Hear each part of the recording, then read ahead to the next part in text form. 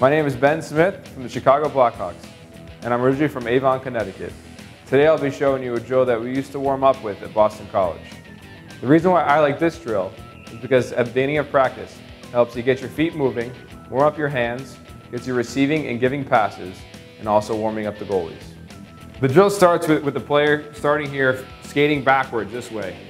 While he's skating backwards, the player in the front of the line will be one-touch passing back and forth. What I mean by one-touch passing is that a player receives the puck and in one motion receives it and pushes it back towards the player where the puck's coming from. When the players are one-touch passing, it is important that they stay low in a strong hockey position with their arms out in front of them and their stick on the ice.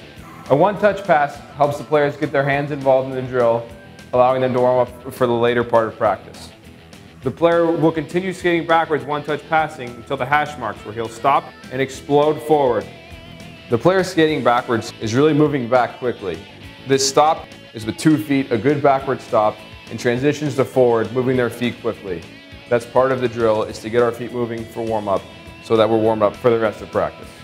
While this is happening, he skates forward while still one-touch passing until this player reaches the blue line. After the player reaches the blue line, he will then pan out. The pass will come from the first player in line all the way across to the first player in line on the other side of the rink. This player must pivot to ensure that the puck is in his vision as it comes across the ice.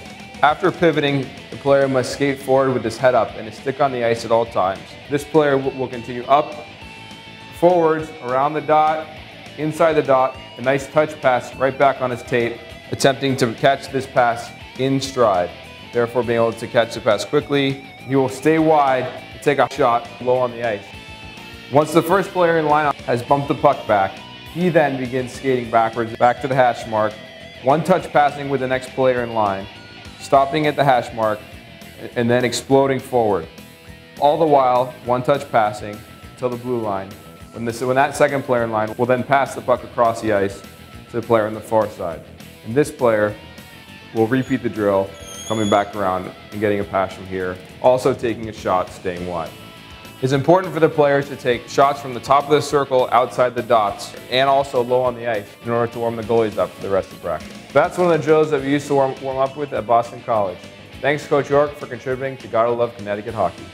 I'm Ben Smith from the Chicago Blackhawks, and you gotta love Connecticut hockey.